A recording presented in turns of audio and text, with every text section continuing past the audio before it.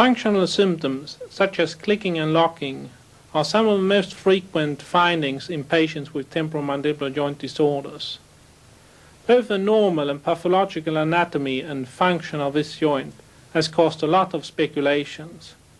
Can you, Dr. Eriksson, review the anatomy of a temporomandibular joint? This is a sagittal section of a right temporomandibular joint. Here you can see the condyle, the fossa and the tubercle. This is a disc. And here you have the upper joint compartment and the lower joint compartment, filled with blow water in order to stabilize the disc during sectioning.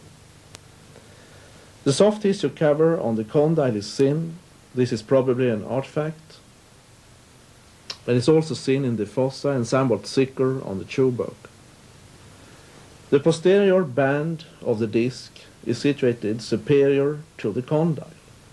The posterior attachment is a little bit thinner and longer than seen in an absolutely normal joint. The lower head of the lateral pterygoid muscle is seen here, and this is the superior head.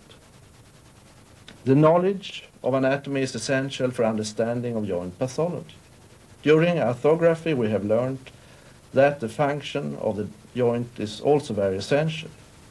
Which are the possibilities to study joint function? Arthrography, surgery, and arthroscopy can give an impression of the function of a joint, but it is far from easy to understand the complex function of this joint by observing it through a surgical opening or through a thin arthroscope.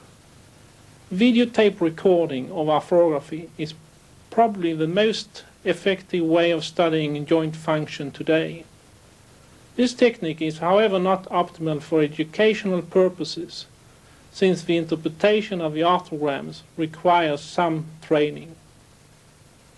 Dr. Isberg and myself studied the course of clicking temporomandibular joints in autopsy specimens by the aid of high-speed cinematography.